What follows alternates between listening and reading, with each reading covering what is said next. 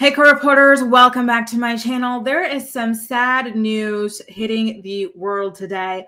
Bob Marley's grandson, Joseph Mersa, has unfortunately passed away at the tender young age of only 31 years old.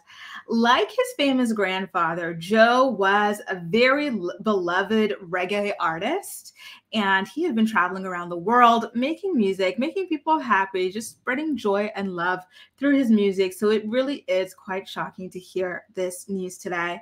According to TMZ's sources, Joe passed away this past Tuesday, which was the 27th of December. So just 2 days after Christmas, everybody, due to asthma-related conditions. There are no specifics right now surrounding his death. It's still very unclear.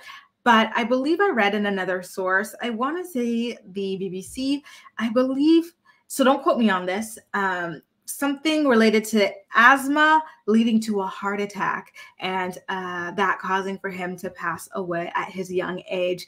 Guys, if you've got asthma, take good care of yourself. Make sure that your inhalers are stocked up, always on you. I've got two brothers who have asthma, and it was really complicated for them growing up, especially I want to say my younger brother. He used to have so many asthma attacks, very, very serious asthma attacks. So this is just incredibly serious. You know, I hope that that's one thing that can come from his passing, is just more awareness around asthma and how serious it is. I feel like because it's so common, people don't take it as seriously as they should. You know, like this thing affects your breathing, and your breathing is your way of living and staying alive. So it really is an incredibly, incredibly serious and dangerous complication to have. So I just feel so devastated for Joseph and his entire family.